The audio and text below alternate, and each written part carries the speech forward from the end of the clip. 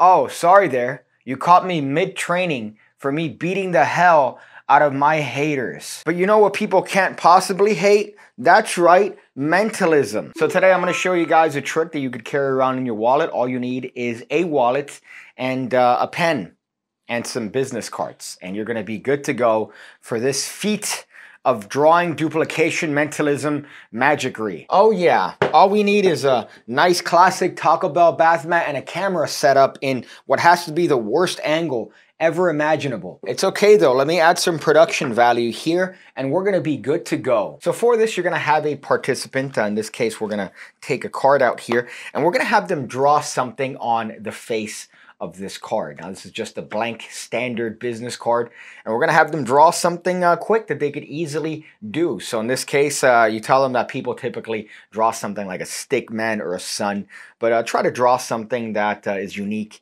and would be different and maybe that you could easily do in about 5 to 10 seconds. And of course you give them a little bit of a marker and they go off and they're going to draw something. Now, because I don't have any participants here, I'm going to go ahead and draw maybe what is a something that everybody would recognize, right? Which is a house. Now, this might look like a house from the Lower East Side of Detroit, but it's a house nevertheless. And a participant comes back and, well, you take the card and you show it to somebody else and have them look at it to remember the actual drawing to make sure that everybody has seen this. And at this point, here's what it looks like to the participant. You're going to go in, you're going to go and reach inside of your wallet, you're going to take out a card and you're going to try your best to draw what they drew. So you're going to try to get your impressions as to what they drew.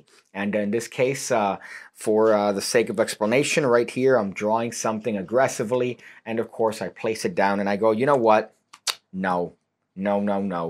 I think this has actually failed completely. I feel like this has actually failed completely. Oh boy. I guess for the first time, what did you draw? What did you draw, sir? And the participant says, oh, I drew a house. And you go, oh, well, let's take a look. You did draw a house. You did draw a house, which is interesting because I thought this was a complete failure. But I drew a house as well. I drew a house as well. Oh, yeah. So this is obviously the best case scenario for this particular mentalism bit. However, this happens more often than not. When asked to draw something quickly, between 5 and 10 seconds, most people are going to draw either a tree, a house, a stick man, a sun. And guess what? You negate all of those by mentioning a stick man and a sun. Now, typically, people might also draw something like a boat. But here, the most common thing is a house because it's very easy to draw. It's something that everybody's drawn at some point, that or a tree. And you could just easily take advantage of that and have most of the time a miracle at hand because you saw how clean it looks. That's generally how clean the actual routine looks like, apart from some switching that you're going to have to do, but that's necessary. Don't complain. So this is what you need for this particular trick. You're going to need a wallet. This is a billfold style wallet. As a matter of fact, this is specifically the Anthony Miller triple threat wallet.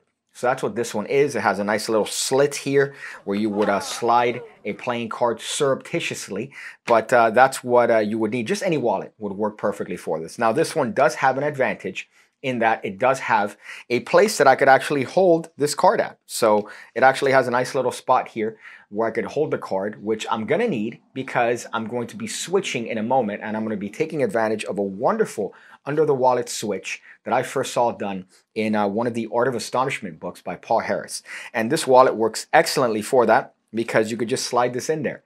Now I know what you're saying. Oh, I don't have a wallet. I don't have a wallet like that. Well, guess what? You could easily make one. Right, you could easily make one because all you need in this case would be a rubber band outside of a slim style wallet where you could just reach in and pull the card out and you're going to be good to go. So if you have a hair tie, you could wrap it around and still reach in and grab the business cards you need without having to actually unfold the wallet. And that way, this card is being held here and you don't have to hold it with your fingers. So here I have a hair tie. Look, it disappears.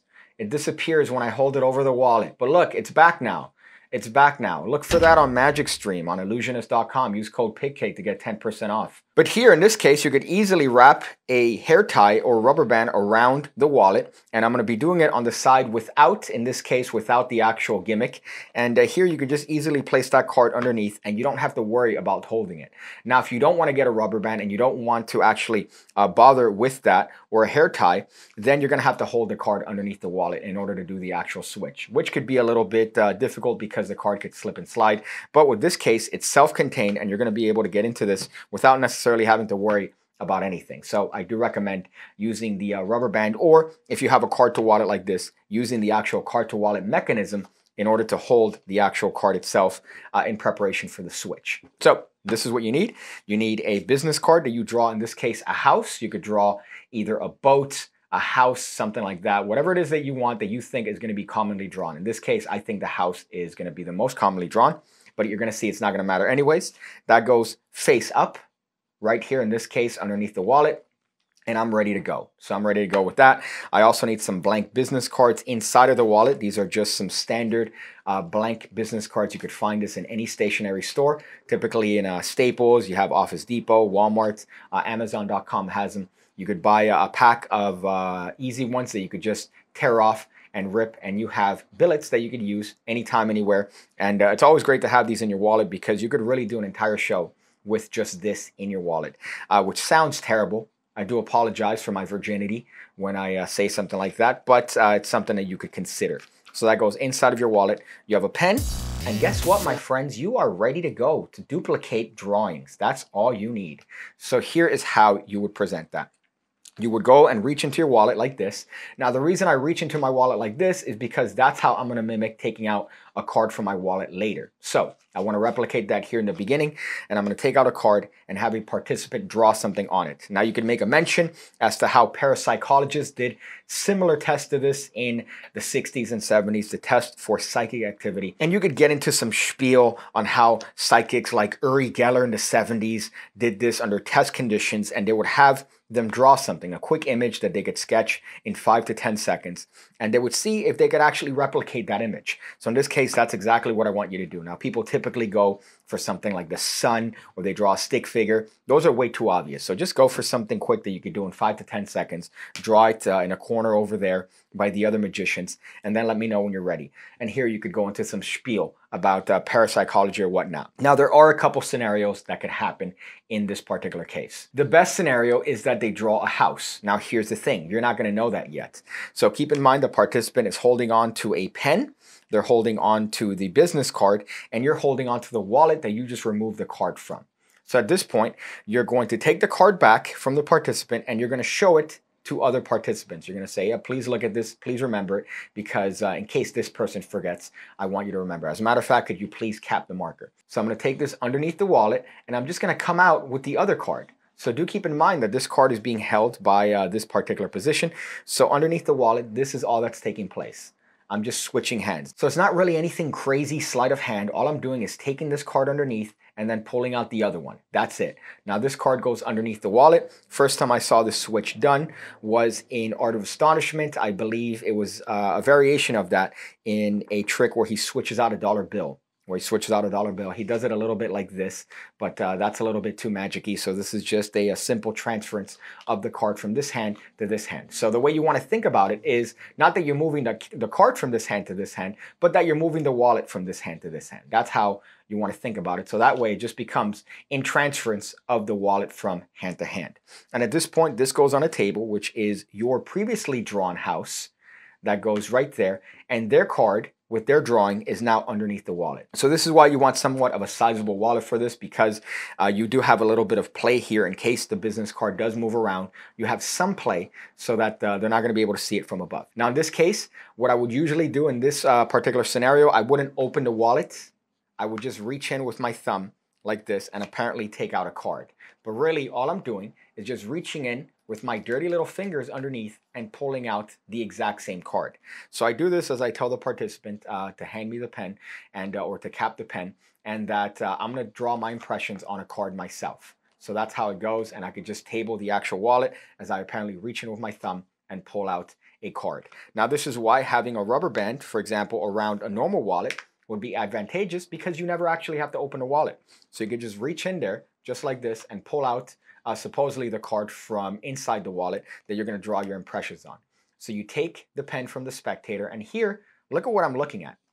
Right now, I'm looking at the participant's drawing. So I'm looking at what they drew.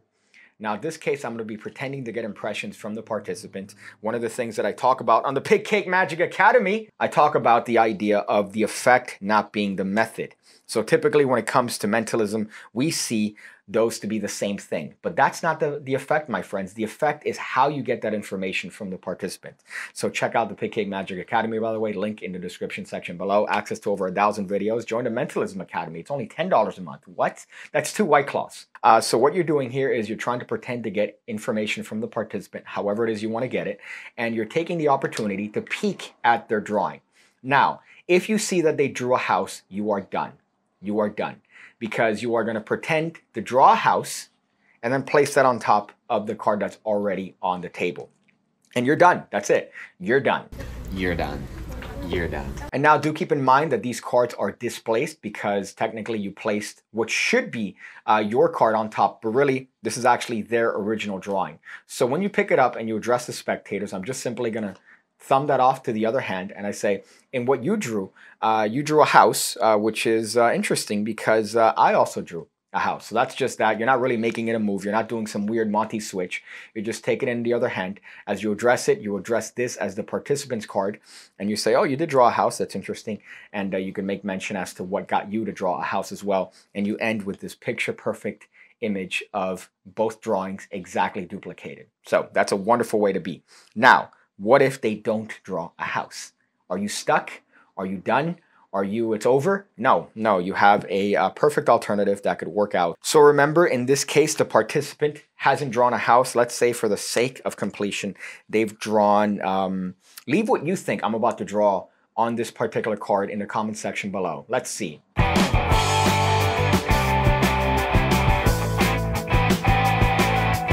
If you guessed B, a penis, you're disgusting. I'm going to draw a tree. I'm going to draw a tree. So you need to get your mind out of the gutter. So let's say the participants drew a tree. So at this point, when you actually peek at the card, you notice that they drew a tree.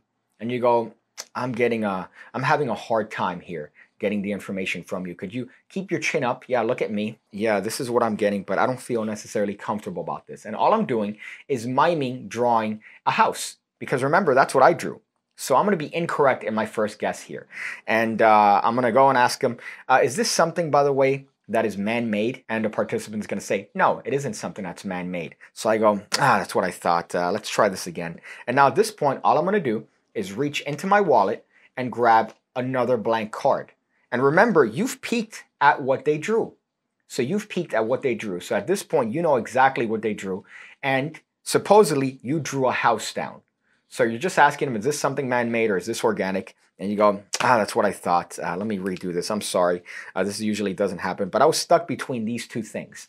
And at this point, all you're going to do is just simply duplicate exactly what they drew that you peeked at, which is, in this case, a tree. And you go, I definitely feel better about this. I'm sorry about that. Initially, what I had thought you drew is a house. So I thought you drew a house, which is why I drew a house. And all I'm doing there is just simply picking up the packet and then taking the bottom card. That's it. I'm not making a move of it. I'm not making this into some weird magic display. I'm not turning this into a Jason Ledane bottom deal.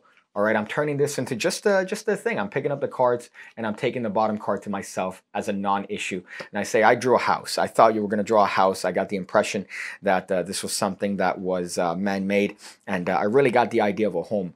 But I think that maybe I was close. What is it that you actually drew? And at this point, the participant's going to say, oh, I drew a tree. And now you could just separate the cards just as before. And you could show them exactly what it is that they drew.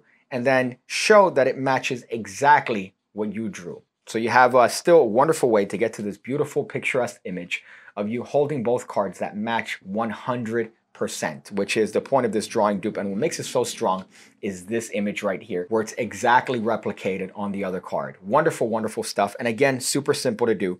It's just a matter of getting to that point where you go, oh, I'm sorry, I messed up. So whatever it is they drew, find something that doesn't match. So whatever it is they drew, in this case, if they drew a tree, you just ask them, oh, is what you drew man-made? And obviously no, because it's a tree, unless it's some sort of weird government tree where they have cameras to spy on you. But that's another video in and of itself. And you just go, all right, I thought so. I thought you drew something else, but give me another shot here. You reach in, grab another one, and you still have this perfect image. And this just goes away. That just goes away. But what's going to happen most of the time is you're going to see that they're going to draw a house or they're going to draw something, and generally use your perception. I know it sounds weird and new age, but generally try to think as to what the participant is going to draw. Now, in your wallet, you could have pre-drawn houses, you could have pre-drawn boats, you could have pre-drawn trees if you want, so you don't necessarily have to keep drawing them yourselves and only waste a minimum amount of business cards if you're being cheap and skimpy. And whatever impression you get from the participant, that is what you could put in place underneath the wallet, ready to be switched. One thing that I do recommend is if you do that route, make sure to place it in a different compartment. So in this case, if I have the other compartments here that isn't going to be used, that I have my drawings in, and I wrap the rubber band around the wallet, in this case like this, place the card underneath. In this case, I'd be placing the card here. I have it in a separate place from the other blank business card. So that way I'm not reaching into that pile and accidentally pull out a picture of a boat and I'm supposed to be picking out a blank business card. So that's just a little tidbit. Make sure that they're in separate compartments. But I think you have a wonderful drawing duplication that's super simple to do. And all it takes is just a simple switch under the wallet, and that's it. That's it, my friends. Mentalism doesn't have to be hard as well. So I hope you guys enjoyed that. Let's go back and cut up to my face so I can end the video. I'm willing to bet that most of you guys have tuned out already. Most of you guys are gone, and that's okay. That's fine. The only people that are here are the loyal followers, the people that actually care about the end portion of the video and care about the entirety of what I have to say. But I think that was a fun video, right? A little mentalism bits, a little teaser for the PigCake Magic Academy that you could check out in the description section below. Rave reviews all around. Rave reviews, my friend. I get nothing but good reviews. And the ones that are bad are just like little things that I could address. So consider joining the Academy and getting access to over 1,000 videos. I put up videos every single week, all right? 4 to 5 videos. 5 videos if you're part of the Mentalism Academy. So it's a bargain. Some people only post 1 video a month on their magic subscription things, right? So join the OG. Join the PigCake Magic Academy. I realize that the end of this video essentially is an ad. So if you did skip, I understand it. But if you didn't skip, I appreciate it. But that's the drawing dupe. It's a very easy version. It's something that's super simple to do. Doesn't require a lot of effort. I know there's all these weird techie versions of doing this. This is just simple. Just requires a wallet. Look at that. Look at that, boy. And you have what is essentially a miracle that you could do just in your wallet anytime, anywhere. So I think that's a wonderful thing to have. What I'm going to do, I'm going to clean my hat. Look at the monitor. Hopefully it's been in focus this entire time. I guess the good thing about this channel is that the aesthetic is not necessarily the point of it, right? So, you know, like Peter McKinnon, the aesthetic is kind of the vibe. And also he's very personable.